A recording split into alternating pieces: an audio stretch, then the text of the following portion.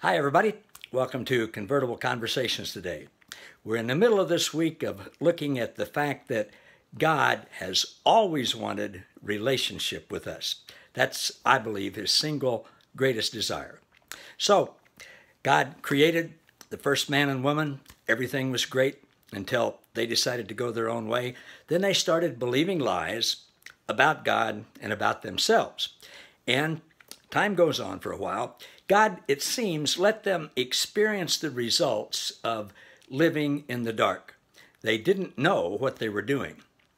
My belief is, and I could be wrong about this, certainly, but my belief is that in order to show what something is really like, you almost have to have something the opposite of it to compare it to. If all you have is what something's like and you can never compare it to something else, you can't know how good or how bad or whatever that it is. I believe, and again, I could be wrong about this, but that's why God allowed sin to happen, when of course he knew in advance when he created us that it would happen. Because the only way to fully comprehend and understand unconditional love, which is who God is and what God is to see the opposite and to see the need for unconditional love. God chose a certain group of people, the Israelites, not because they were special, but because he is special, and he chose them, he could have chosen any people group, to reveal to them who he is, in his words, so that they would be blessed and they could be a blessing to the whole rest of the world.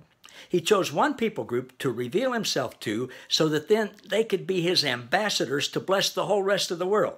He wanted relationship with them more than anything else. Unfortunately, they didn't, and probably no people group would have either. And they could have had a relationship with God, but instead they said, no, just tell us what to do. Don't get close to us and we'll do it. God said, I'm going to come and meet with Moses, who was the leader of that group at the time. God comes down and there's a big cloud over this mountain. God's in the cloud and he says, come on up and meet with me. And the people said, no. We don't want to get close to you.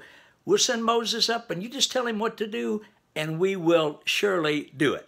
Well, they didn't know what they were getting into. So God gave them the law. How much of the entire law he actually gave Moses, we don't know. I believe he for sure gave them the 10 Commandments. All the other myriad of laws, Moses could have come up with them on his own. That's controversial, so don't worry about that. But Scripture does say in the New Testament that the law came through Moses, but grace and truth were revealed in Jesus Christ. So God gave them the law to show them they couldn't have a relationship with him through the law.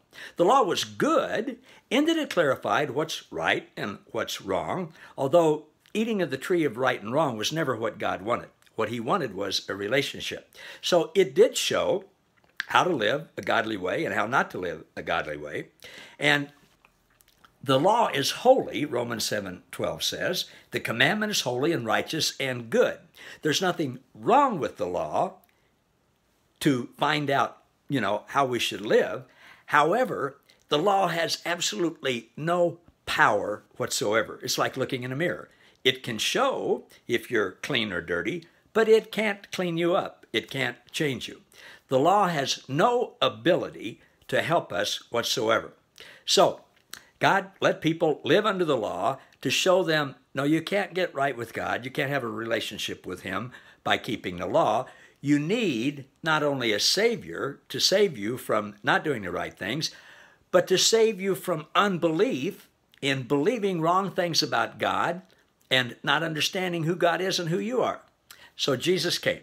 And we know that many things that Jesus taught contradicted with what's written in the Old Testament law. Jesus would say, for example, in Matthew 5 and elsewhere, you've heard it said, and then he would quote the law, and he would say, then he said, but I say, and it would be different. So we know that Jesus fulfilled the law. He set it aside, made it obsolete, all of those different things. So none of us who live today have ever been under the law. The law ceased at Jesus' finished work at the cross. None of us have ever been under the law, contrary to what we've probably been taught, what I was taught, and what I believe. All right. Hope that's helpful. We got 2 more days on this. I think you're going to enjoy it and be blessed by it. I'll see you next time. Thanks.